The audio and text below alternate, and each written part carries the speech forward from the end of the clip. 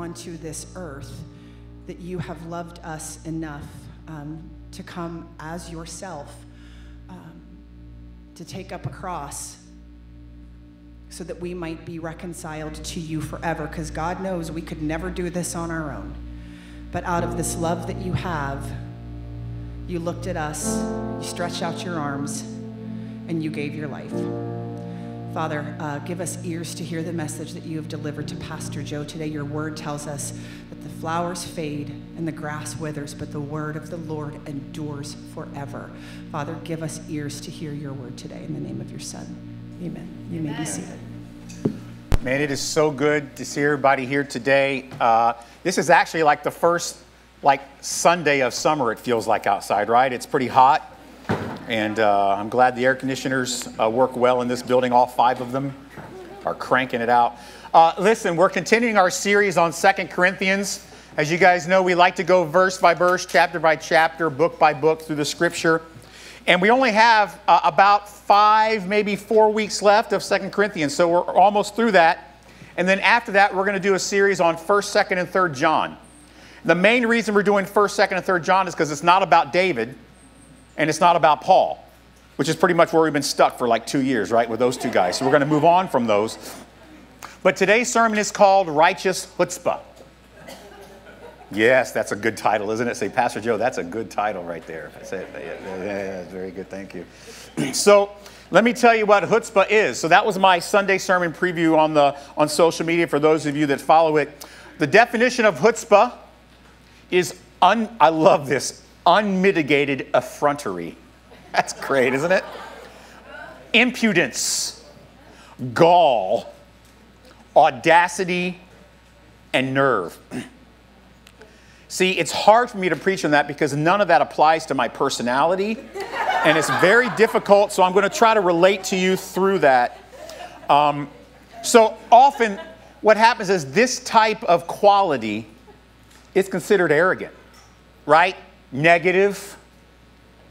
Some think it embodies rudeness maybe, or even, a level of disrespect.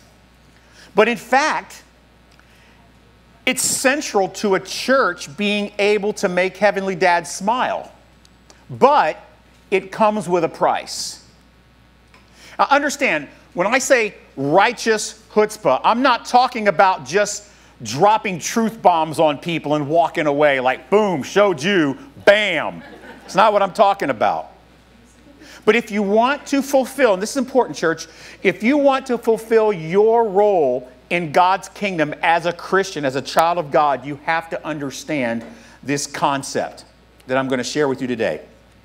Our passage is in 2 Corinthians chapter 11, verses 1 through 6, not 15. Sorry about that. Here's what it says. I wish you would bear with me in a little foolishness. Do bear with me. He says it twice, like, listen, I'm going to talk to you again about this, and I really want you to hear me. No, listen, I mean it. Hear me. For I feel a divine jealousy for you, since I betrothed you to one husband to present you as a pure virgin to Christ, but I am afraid that as the serpent deceived Eve by his cunning, your thoughts will be led astray from a sincere and pure devotion to Christ. For if someone comes and proclaims another Jesus than the one we proclaimed, or if you receive a different spirit from the one you received, or if you accept a different gospel from the one you accepted, you put up with it readily enough. Indeed, I consider that I am not in the least inferior to these super apostles. And he says that with some, sarcasm. Even if I am unskilled in speaking, I am not so in knowledge. Indeed, in every way, we have made this plain to you in all things. You can see a little bit of chutzpah, right, in what Paul is saying. And the concept here is Paul is saying, listen to me. I have earned the right to speak with you, again, even if it seems like it's something foolish. So listen carefully to me. So you guys know normally what we do is we take a passage and we break it down. What's the history of the passage? What's the theology? And what's the devotional application? I'm going to change what I call these sections. It will kind of be the same, but I want to make them, so I know sometimes we're tempted to, get the history and theology done so we can talk about the devotional side. And I want to change it so it's all more interesting to you. So starting this week, the historical is going to be called the cultural. And what I mean by cultural is simply this. What were the people at the time feeling? What were they experiencing? How were they reacting to what was going on in their life? And this week, the cultural aspect is, I kind of titled it Caught in the Middle, because that's what's going on with the Corinthians. This is the cultural side of what's going on with this passage. So first of all, I want you to understand the Corinthians were a juicy target. Let me explain what I mean. First of all, Corinth is far away from Jerusalem, where the church started. And they really have no personal historical context as to what happened in Jerusalem with Jesus several years earlier. They weren't there. There was no YouTube to see it. It wasn't streamed live on Twitter. The only thing that they knew about Jesus and the cross and the crucifixion and the resurrection is what Paul and his team brought to them. They weren't there. So the only historical context is that from Paul. Then false teachers realized, you know what? These Corinthians, they have a lot of money. There would be big profit in targeting them for our own gain if we can go in there. Paul, he did his thing. He started a church. It's going good. He's gone. Let's come behind him and let's bring our own message. Maybe we can develop kind of a following. And all of this together makes them a ripe, easy target for all types of wolves and scoundrels that want to come in and teach them false theology so that they can benefit financially. And the Corinthians, honestly, they had it coming from all sides.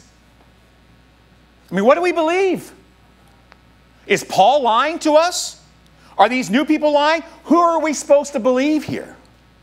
And everyone with a spiritual message wants to cash in on the Corinthians with whatever rhetoric works. So that's them. They're a juicy target. And then we see that there is a passionate devotion. Why was Paul so concerned? I mean, really, why was it? What drove such an emotional, bold group of letters from Paul to the Corinthians? I mean, he saw precious Corinth as one of his greatest labors of love. Much time, much money, much sweat, much tears were invested in their spirituality. He was used by God to bring the gospel to them first in selfless service in every way. And because of that, because he has this passionate devotion, because of his incredible investment into who they are as a church, God had given Paul a tremendous love for them, a jealous love. He says, I'm jealous of you because I'm the one that brought you the gospel. I'm the one that presented to you to Christ as a bride is presented to her husband. So therefore, I'm jealous of the fact that other people are coming behind me and teaching you this false gospel. So that's the passionate devotion part of the cultural aspect. And then the response to this is a bold action on Paul's response. Paul's passion, his history with Corinth, and his faith in truth results in a natural, bold, righteous, chutzpah kind of love for them. Does that make sense? Like, he is not going to hold back. He's going to say what he needs to say. He's going to tell them what they need to hear. And he knows he's earned the right to not have to worry about how it might be received because they know who he is. It is manifested in a righteous, earned boldness to speak truth in love. And this was, frankly, his normal MO. As a matter of fact, he said the same thing to the Ephesians. Look what he says in Ephesians chapter 4.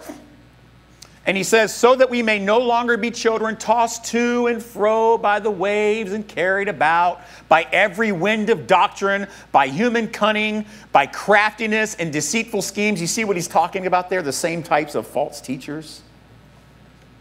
Rather, speaking the truth in love, there's the idea, we are to grow up in every way into him who is the head, into Christ. So you can see he was bold with the Ephesians too. This is what's Paul's MO.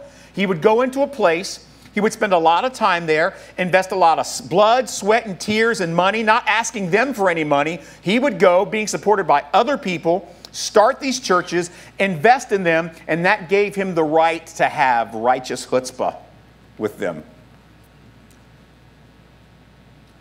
So that's the historical or the cultural aspect. Let's talk about the spiritual. That used to be called the theological. What about God and what did he do? I'm changing that. So the spiritual really means now, what are the timeless, God-breathed spiritual truths at play? Because see, what makes us able to connect to the people back in that culture, back in that day, is that in the middle there's this God that never changes. And so we can look at the scripture through the eyes and the concept of the way God dealt with them is the way he deals with us. That's why there is a devotional application for us. So this is the spiritual side of it. As we saw in last week's passage, and again this week, Paul understood his crucial job of defending the gospel, especially within his authority as an apostle. He understood this was his calling, no matter what the cost, this was his job. So what he does in this passage, he gives them a quick summary of what to watch for from these fame and fortune-seeking false teachers. So here are the attacks on the gospel. The first one is, he says, if anybody comes to you and tells you about a different Jesus, what's he talking about? He's talking about the historical part of Jesus. Because what we have to understand is without the historical Jesus that we know of, the gospel's just a fairy tale. It's a fantasy. It's a fake story. And what was happening is these false teachers would bring historical misinformation, a different story, a different result. The crucifixion didn't go quite the way Paul told you. The resurrection wasn't quite what Paul said. It really wasn't a resurrection. There would be a number of ways they would try to change the actual historical account of what Jesus went through from every aspect. False teachers were going so far as to challenge the actual historical accounts of Jesus even back then. Today, that's one of the big things. Oh, you know, this thing, Jesus probably didn't really even exist. The fact of the matter is, Jesus is one of the most historically proven people in human history. But there are people who try to say, that historical Jesus, that's not really the Jesus that's part of the gospel. And matter of fact, some would even say he didn't really die. He was just an inspirational legend. The resurrection wasn't real, it was staged. Or he did all this as an object lesson. Yes, he died, but he didn't have to die for your sins. He chose to die for your sins just so you would know how far you should be willing to go. Even early on in Jerusalem, people tried to say that the resurrection was staged by the disciples. So that attack on the historical Jesus goes way back to day one. It's nothing new. So he says, look, if somebody brings you a different Jesus, reject them. If somebody brings you a different spirit, and what I mean by spirit, without the Holy Spirit, the gospel is powerless. You understand that. It's not just that we have this gospel about Christ dying on the cross and being resurrected so we don't have to pay for the penalty for our sin. It's not just the message. It's the message combined with the power of the Holy Spirit that enlightens us and gives us the gift of faith. See, he says, someone comes with a different Jesus, ignore them. A different spirit. If there's a different power for living, a different source of gifts for different reasons. Matter of fact, one of the things out there, that Holy Spirit you guys love, he's not just for Christians. Remember the struggles they were having in 1 Corinthians? They had these spiritual gifts they were doing, and they were going and speaking in tongues and all these things with pagans. People didn't even believe in God. And Paul had to explain what these spiritual gifts were for in 1 Corinthians 13. They were engaging in charismatic worship services with pagan temple worshipers. Because false teachers have said it's the same spirit. Whether you're Christian, or pagan, or Hindu, or whatever it is you want, it's all the same spirit. He says if it's a different spirit, don't listen. And he says if it's a different gospel. And what I mean by that is this. Without purity of the message of redemption, the gospel is pointless. I mean, the whole point of the gospel is that it's about us being redeemed. Theological corruption. A different understanding of what God has done and how he did it. Like, for example, Jesus died for your sins, but you still need the temple to complete your redemption. You still need religion. You still got to be good. You still got to follow the laws of Judaism, was an example. Or Jesus died for everyone. And you don't have to follow him to get the eternal benefits. Or another one they would share, Jesus is a way, but not the way. So Paul says if it's a different Jesus, a different spirit, or a different gospel, you've already entertained it. Don't entertain it anymore. So now let's go to the last final application of this passage, what used to be called the devotional. I'm changing it to personal. How can these cultural and eternal spiritual concepts affect my life today? That's the idea behind this. And I call this chutzpah love. I love saying that word, just chutzpah, chutzpah, chutzpah, chutzpah. What are you having for dinner tonight? Chutzpah. And gravy, chutzpah and gravy, it's delicious. So listen, we as a church should endeavor to have righteous chutzpah love for our town, just like Paul had for Corinth. But to do that, to have this gall, this nerve, this confidence, this boldness, there are some obstacles we have to overcome to have righteous chutzpah. And usually the biggest obstacle is fear. And I've outlined, I think, some of the biggest fears that keep us from having righteous chutzpah. First of all, we might think that our truth isn't enough. Means we are afraid of other people's opinion of what we believe. Truth needs some modern help. We need ways to mask the gospel and shape it and make it culturally palatable for those who have never heard it. We need to change it. We need to change its trajectory just a little bit. As a matter of fact, this week I learned of another tragic story of a well-known church in our community with incredibly rich heritage for preaching the gospel. They've gone sour on truth. And they've said, we don't want our preaching to be kept in a box anymore. So we're not going to be preaching the Old Testament any longer. It's not relevant. You don't need it. For those that were here for Psalm 119 for 137 weeks in a row, you know that's not true. Right? And the gospel preaching only puts our message in a box. It keeps us from being the church that we can truly be. And Jesus is just one way, not the way. And he didn't have to die. He died as an object lesson, not for our sins. And this church that had a tremendous legacy and heritage has begun to preach this every week because they believe the truth isn't enough anymore.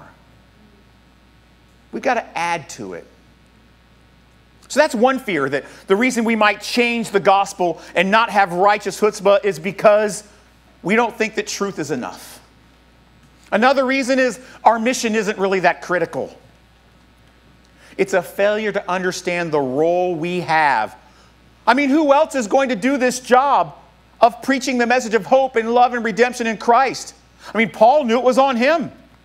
Matter of fact, he said this in Romans chapter 10, verses 14 to 17. I'll just read it to you. How then will they call on him whom they have not believed? How are they to believe in him who they have not ever heard? And how are they to hear without someone preaching? And how are they to preach unless they are sent? As it is written, how beautiful are the feet of those who preach the gospel. But they have not all obeyed the gospel. For Isaiah says, Lord, who has believed what he has heard from us? So faith comes from hearing, and hearing through the word of Christ. And Paul makes it very clear, this is our mission. This is our job. We are to share the message of love, grace, mercy, hope, and redemption through the work of Christ on the cross. But when we don't believe our mission is critical, we begin to slack off a little bit. Yeah, the gospel's important, but there's other things we need to do. We need to build big church programs, or we need to do this, or we need to do... And what begins to happen is churches easily get distracted from the main purpose of the church, which is to preach the gospel. You know what else happens? What else gets in the way of righteous chutzpah love? Our fear of rejection. Or maybe failure. We become afraid of rejection or loss of credibility or popularity. It's why churches compromise the gospel today. Therefore, the timing of this week's passage is really perfect. Because I can tell you the most important thing I can do, we can do, is show love in speaking truth boldly. But there's more to that than we'll get to in just a minute. But I love this passage in 1 John 4, 18 and 19, one of the books we're going to be studying after this one's done. There is no fear in love, but perfect love casts out fear. Fear has to do with punishment. And whoever fears has not been perfected in love. We love because he first loved us. Boldness comes from love. Not from knowledge, not from arrogance. It comes from understanding what true love is. And true love is this: greater love has no man than this, that he laid down his life for his friends. And that's what Christ did for us. And through that love, we can have boldness and fear be cast out and have confidence in our truth, have confidence in our calling, and not be afraid of rejection or failure. So my question is, how we show chutzpah love? I mean, what do we do? See, once we understand the greatest love is relentlessly earning the privilege to show righteous chutzpah. And let me explain. Our genuine love for those that we are called to shepherd should drive us to do basically three things. First one, we accept our responsibility. Guys, we cannot shy away from truth. Paul knew his role as an apostle was to speak boldly. We must embrace that role God has for his church today. We, according to what Paul said in Romans, we are the connection between him and a hurting world that is looking for purpose and redemption and healing. We are the connector. How will they hear without a preacher? And not just a preacher like me, like all of us. How committed are we to our responsibility, to our calling? How much is that calling really worth? How much money should we spend doing it? Paul put a really high price on it, by the way. He sacrificed almost everything he ever had so that he could take the message of hope and redemption to Corinth. So that's number one. We have to accept our responsibility. No one else is going to do it for us. Not town hall, not Washington, D.C., not late night talk show hosts, not the news, not the newspaper. There's only one group that can connect people with the loving God, and that's those who have been given the gift of faith, the trust, the truth of the gospel. Amen. So we have that. Accept our responsibility. Then we have to trust God's truth. By the way, trusting God's truth is a result of how intelligent you are, right? No. It's the gift of faith. See, not trusting the truth is antithetical to faith. But see, the gospel is the most important truth we can share. It proves our love for our community more than anything else we can do. We must be dedicated to God's word and have chutzpah to share it, because that truth trumps all other forms of truth. And you must be comfortable with that. We don't need to adjust it. We don't need to contextualize it. We don't need to culturalize it. We don't need to water it down. We don't need to mix it with other gospels. We have a good one. But the last one is the most important part. And this is what Paul did before he showed righteous chutzpah in verses 1 through 6. There was something else he did, and that is he earned the privilege. The same passionate devotion Paul had for Corinth, we must have it for Sarasota. You understand, we must have more passion for Sarasota than we do building an institution called GraceLife. Do you understand that? Like, yes, we want our church to grow, and we want it to get stronger. We want to get, we want that. But you know what? Our main passion should be, we want to take the message of hope and redemption to our town. And that is more important than building an institution. We continually earn the privilege of righteous chutzpah love with sacrifice, surprising generosity, love, compassion. And all those give us the right to speak with righteous chutzpah. It's kind of arrogant to speak with righteous chutzpah without earning it first. And you have a team here in this church who's extremely active every day almost of every week. It's our mercy team. They're meeting with people constantly, giving away thousands of dollars of food and help and things like that in our church. They are out there earning GraceLife's privilege to have righteous chutzpah. They are your legs and feet out there, taking what you give here on Sunday morning and making sure the people that get it aren't abusing us, but they are in need and they need help and they need an opportunity to hear the message of hope and redemption, and they're out there working diligently for that to take place. That's just one example. We have Day of Hope coming up. We do it there. There are a lot of ways that our church is working diligently to earn the privilege of righteous chutzpah. Just as Paul did, we must relentlessly serve for the privilege of speaking bold truth. I mean, that's what he did. That's what we must do to have this righteous chutzpah. Because here's what it comes down to. We are called to relentlessly earn the privilege of loving Sarasota with this boldness, with this righteous chutzpah. We are called to relentlessly serve them, so we have the privilege of saying, can you just bear with me again, please? I know you've heard this before, but we've earned the right to tell you, can I just tell you about Christ again? You see how that works? Righteous chutzpah comes from serving relentlessly. Are you in for that? That's where we need to be as a church. So, that's what I have for you on the sermon side, but I want to say something that's a little bit related to this. GraceLife is about, let me see, October, 12, November, December, January, February. We're like 17 months old. And one of our church planners that helped us start this was Pastor Daryl Davis. Y'all, everybody look in the back and embarrass him. Just wave your hand, Daryl and Deb. Raise your hand. Okay. Okay, turn around. He's embarrassed. Don't look at him. So I just want to say, this is Daryl and Deb Davis, their last Sunday with us. So they're moving up to North Pole, Pennsylvania, same thing. All right, so they're moving up there. It's where Daryl was from, where he grew up. But Daryl has spent almost his whole professional life as a pastor serving relentlessly Sarasota for the right to have righteous chutzpah. He's done funerals. He's done weddings. He's done sermons.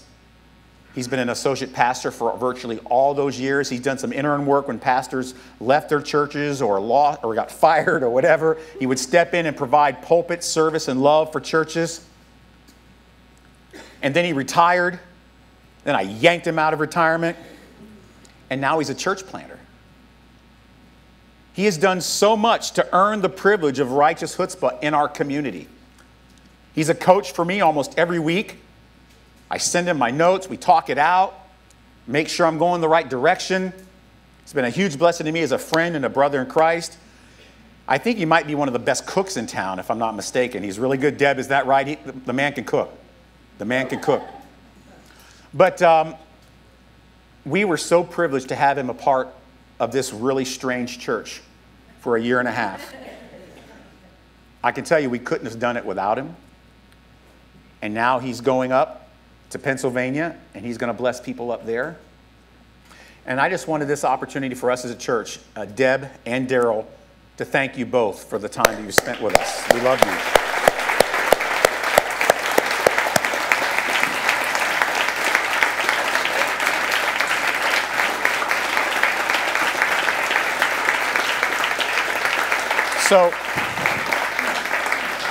So what Daryl said is, don't make a big deal out of it. Don't have everybody look at me. And I said, Daryl, sorry. They need to tell you how much they love you and appreciate what you've done to help us start this church. So on the way out today, stick a little money in his pocket. No. If you've had the chance to get to know Daryl, give him a hug and thank him for his tireless service in our community. Since 1902, is that right, Daryl? You've been here since? He's been here a long time. He's impacted a lot of people, and I am not the least of which. Matter of fact, the first time my wife and I needed marriage counseling was with Daryl. Did you know that? It worked. We're still together, so good job, Daryl. Let's pray. Heavenly Dad, we just want to thank you so much for truth that we can have confidence in. We thank you so much for the calling you've given us. And we thank you that you've given us the right and the privilege to earn diligently, relentlessly through service and love the opportunity to have righteous chutzpah for our town. We thank you for Pastor Darrell and the blessing he's been to so many tens of thousands of people in our community for a long time. Thank you for the privilege it's been given to GraceLife to have him part of our team for the time he's been here. And as him and Deb get ready to transition away from Sarasota back up to Pennsylvania, I pray that you would give them opportunities to continue to encourage the body of Christ there.